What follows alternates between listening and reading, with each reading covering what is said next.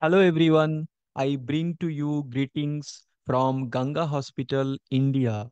It's a 650-bedded tertiary care center for trauma, orthopedics and major reconstructive surgeries. I thank both European Society and the Asia Oceanic Society of Regional Anesthesia for giving me this esteemed opportunity to share our thoughts pertaining to the ultrasound-guided regional anesthesia. I have nothing to declare. All the appropriate patients or volunteer consent were obtained for this presentation. So before going into the details of the topic, let's begin with the problem which we are facing in our day-to-day clinical practice. This is a very common scenario for those working in the trauma or emergency unit. A patient presenting with the below knee deglobing injuries. An appropriate selection and timely execution of the on-arrival regional nerve block will not only make the patient pain-free, but also help us to apply the tourniquet to stop the bleeding, as well as the surgeons to explore the wound and make a decision. Let me share another case scenario where we get bilateral calcaneal fractures for calcaneal pinning or plating. These patients are almost always associated with spine injuries or spine fractures. They can present either before fixation or post fixation of the spine. Here again, the regional anesthesia technique, specifically the popliteal sciatic nerve block without changing the position of the patient, offers a great help to the patient as well as the attending anesthesiologist. Undoubtedly, popliteal sciatic nerve block is a widely practiced regional anesthesia or analgesia technique for below knee surgeries, which is either used alone or in combination with saphenous or femoral nerve block to provide complete analgesia.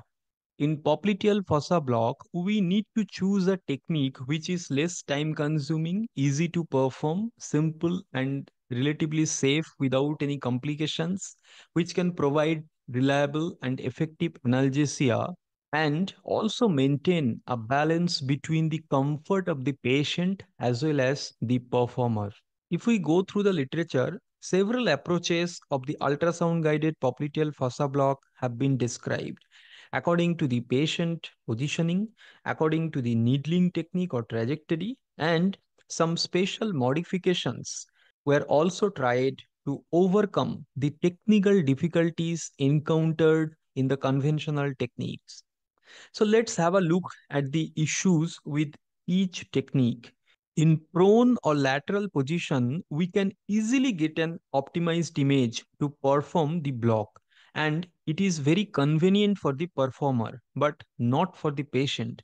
Changing position is time consuming and needs external assistance. And also there is risk of airway compromise if you are using deep sedation. The change in position can be harmful in polytrauma patient, patient with spine injuries, obese, patient on mechanical ventilation, or with hemodynamic instability, or in pregnant ladies. Hence, sciatic nerve block in supine position is an attractive alternative to provide greater patient comfort while performing the procedure.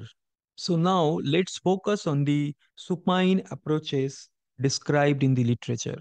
I am certain that many of us have either tried or may still be using one of these positions.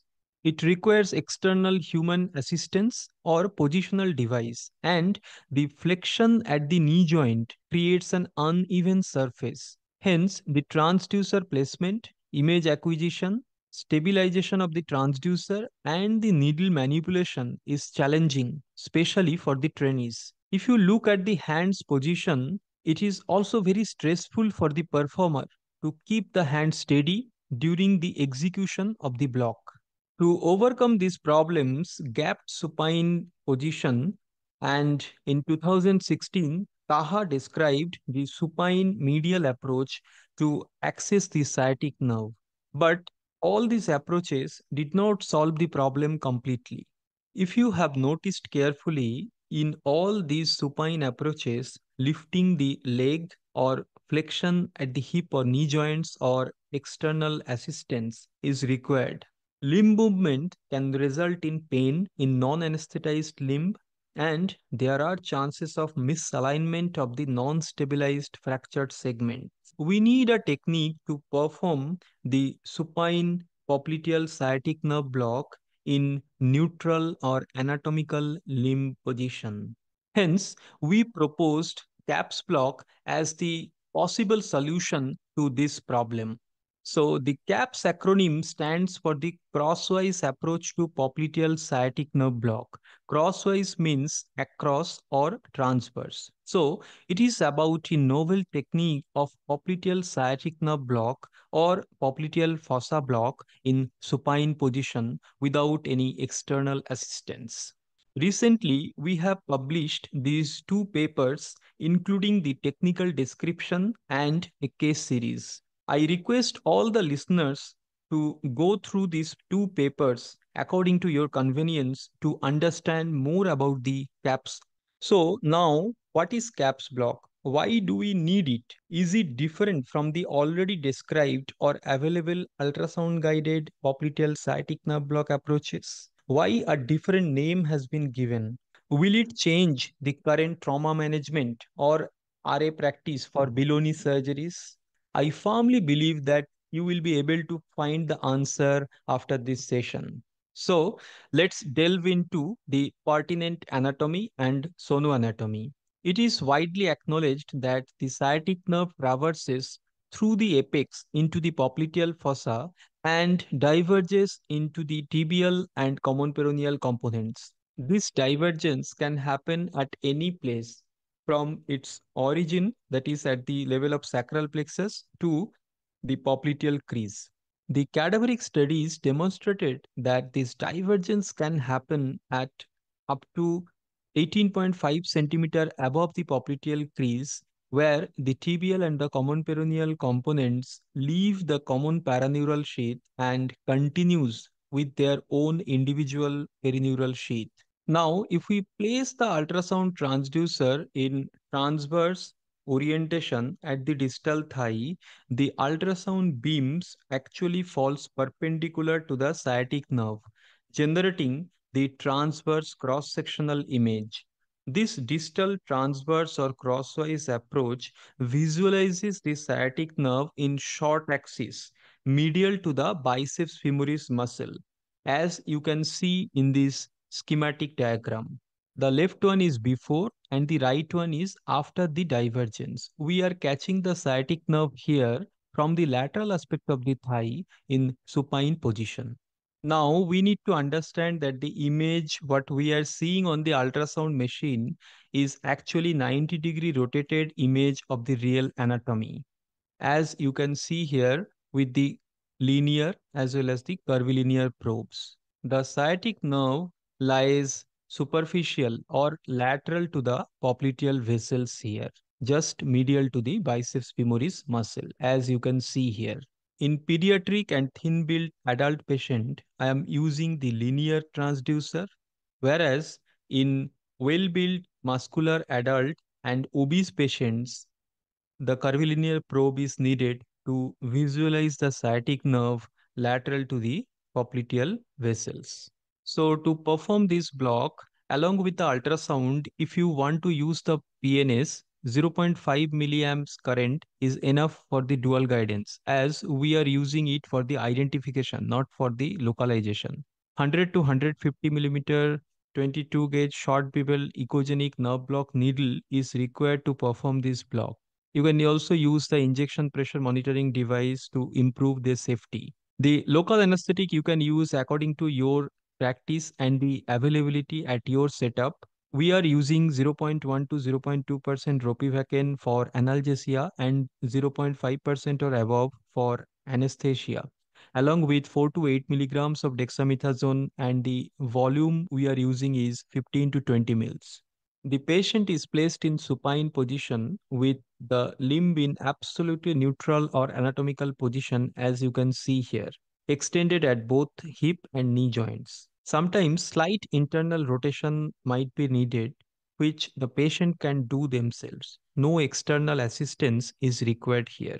The success of the CAPS block depends on the appropriate positioning of the transducer and the proper scanning technique. First, you have to place the probe in the intermuscular groove between the vastus lateralis and the biceps femoris muscles at the superior border of the patella, which is just proximal to the popliteal crease. Then we have to move the probe proximally until we get a view of hyperechoic honeycomb appearance of the sciatic nerve, hypoechoic muscles, and the anechoic vessels, and the hyperechoic outline of the femur. At this point, if we rotate the ultrasound probe by 90 degrees, it will reveal the sciatic nerve in long axis view. As you can see here, medial to the hyperechoic femur and lateral to the popliteal vessels with a nice view of the perineural space. Our goal is to identify the sciatic nerve at or just proximal to the level of the divergence. Place the needle tip in the subparaneural space. Deposit the local anesthetic after negative aspiration into the subparaneural compartment. The post-block scanning will reveal the circumferential spread of local anesthetic around the EBL and common peroneal components. So, in the out-of-plane technique, the needle is inserted from lateral to medial direction, as you can observe here, and the local anesthetic is deposited in the subparaneural compartment, which will create a nice donut sign. In in-plane technique, the needle is inserted from the anterolateral to the posteromedial direction, and it is placed at the sweet spot where the divergence is happening. If you have PNS, you can also use it to get the inversion or plantar flexion response at 0.5 milliamps. Decrease it up to 0.2 to check the intraneural placement of the needle tip, and then you can deposit the local anesthetic once you are sure about it. Similar to the other approaches of popliteal sciatic nerve block, CAPS block can serve as standalone anesthesia or analgesia for below knee surgeries. This was well described with the peripheral nerve stimulation guided technique. Following the first description of the ultrasound guided CAPS block, this has become such a routine technique in our hospital. We are currently using CAPS block in almost all cases, including trauma or elective surgeries. You needn't alter the patient position for the block, which offers maximum comfort to the patient as well as the performer. Few examples like external fixator application or removal as daycare basis, small bone fracture fixation or implant removal, debridement of the diabetic foot, and the list goes on. It is not just any lateral approaches where either the patient or the probe or the needle is in the lateral position. It can be considered as the true supine lateral approach because the patient is lying supine and the probe is placed on the lateral aspect and the needle is coming from lateral to medial direction. Hence, to differentiate it from the already described several supine lateral or lateral approaches, we coined the term CAPS block for easy identification and implementation without any confusion. In our experience, the site of performance is within 5 to 10 centimeter proximal to the popliteal crease. Depending on this scanning area, the relation between the popliteal vessels may alter. Sometimes it may not be visible within the ultrasound image. We have observed significant decrease in performance time compared to other popliteal sciatic approaches. We typically prefer the out-of-plane technique as the needle trajectory in awake patient is shorter compared to the in-plane technique, thereby reducing the injection pain. The duration of analgesia is similar to other techniques or approaches. To avoid sparing of one component, I would suggest pre-block scout scanning to identify the divergence point correctly and then proceed for the block. So far, we haven't come across any complications but be careful about the nerve or vessel injuries and local anesthetic systemic toxicity and take all the precautions possible. Currently, we are engaged in two randomized control trials. Hopefully, we will be able to share more details soon. Recently, in the last month, Dr. Arun Nagdev and his team published a case series on the application of caps block in emergency department. The authors specifically highlighted the minimal repositioning for the performance of the block and the avoidance of opioid therapy or sedation. The performer experience might play a role in the success, especially in case of obese patients with curvilinear probes. It may be safely performed in patients on anticoagulants because of its relatively superficial location. The coverage is similar to any other pop sciatic approaches. Please remember it will not cover the saphenous territory and it won't provide the analgesia for thigh tourniquet. CAPS block can be investigated to incorporate into ERAS protocol, daycare surgeries, or pre-hospital blocks, just like its utilization in acute trauma and emergency department. Currently, we are doing the technical comparison with the other approaches. We are also looking for the feasibility of continuous CAPS block. This location may offer several advantages over the posterior approach, such as lower risk of dislodgement because of the biceps femoris muscle, which can act as a good anchor to keep the catheter in place, and it is easy to secure, inspect, or maintain the catheter at this location. No doubt, more prospective investigations are needed. So, to conclude, CAPS block is simple, safe, time saving, and convenient for patients as well as the performer.